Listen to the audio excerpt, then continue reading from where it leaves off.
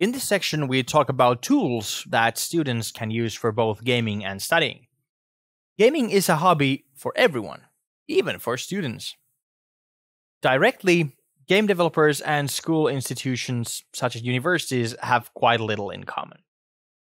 As community members of both gaming communities and study communities, students may be able to use similar tools for gaming and studying. These tools will be here categorized into peripherals and software. It is possible to study gaming and habits of your opponents with different analytics tools, but our way of studying refers to more traditional studies. Especially PC gamers have specific equipment they use to play their games. A wireless mouse and a mechanical 10 keyless keyboard are tools that work well in study-related matters. They are simply more convenient to use. Gaming monitors with higher refresh rates ensure that your eyes are not easily fatigued. Gaming laptops are also increasing in popularity, and if the laptop has power to run modern games, then it most likely has the power to run study-related software. In-game analysis tools are more common nowadays than they were a few years ago. Still, there is a chance that someone uses Microsoft Excel to track and analyze the data from in-game.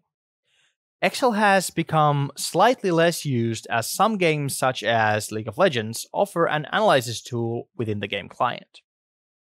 For some item builds and other type of data tracking, Excel can still be very valuable.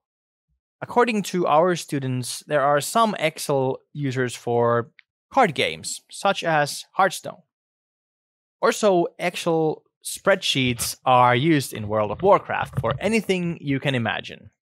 For example, searching specific gear combinations.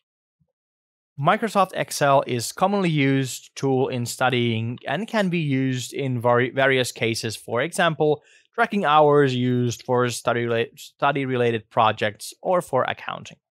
Communication is important in competitive video games, as well as in studying, as you have to work as a team for a common goal. It is possible to communicate by writing or by speaking. Discord can be regarded as a platform for different communities, and at least in our case, in our university, there is a unified community for both gaming and studying. Via Discord, students can communicate in written form or by joining a voice channel for discussion. Even if Discord is not an official tool for communication in a school environment, it has worked well alongside with all the official channels, such as email and Teams. It can be used for information sharing and announcements by students and teachers. A website for learning firsthand how to in any subject. YouTube. YouTube is said to be the greatest teacher in the world, and naturally this applies to learning concepts of business, building things yourself, and using tutorials to make you a better player in the game of your choosing.